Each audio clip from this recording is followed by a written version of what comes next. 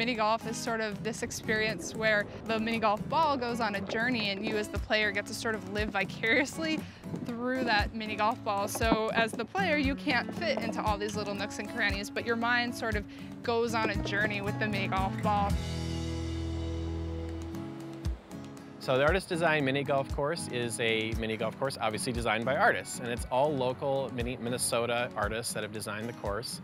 And basically it's a spin on traditional mini golf. So it does a total of 27 artists, and it's over the course of 15 holes. The Walker's always been interested in pop art and popular culture in ways that we can kind of bring that into the things that we do. And we're also interested in different ways of audience engagement.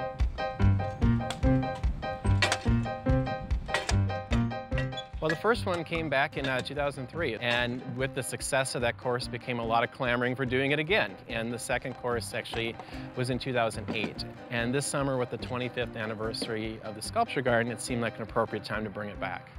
We did a call for artists to come in and produce the designs, and they go before some of the curators, including myself, to be selected for this course.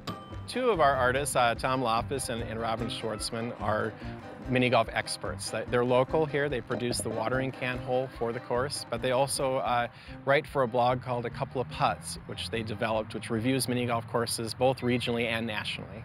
Okay. Don't mess this one up. Yeah.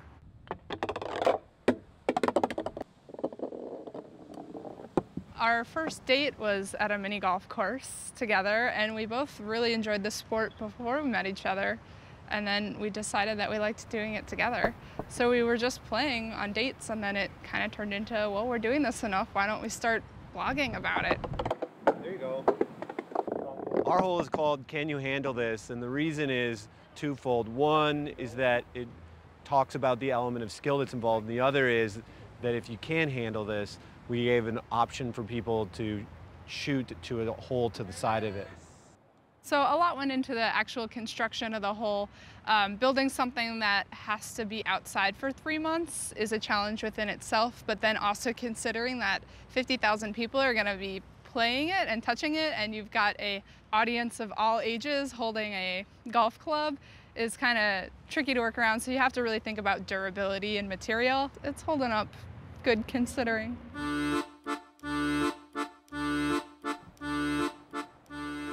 We asked the University of Minnesota to produce 2 of the holes. One was Mega Golf, so it's basically this really giant golf ball that has a small scale version of the Walker campus that you putt around on the inside of it.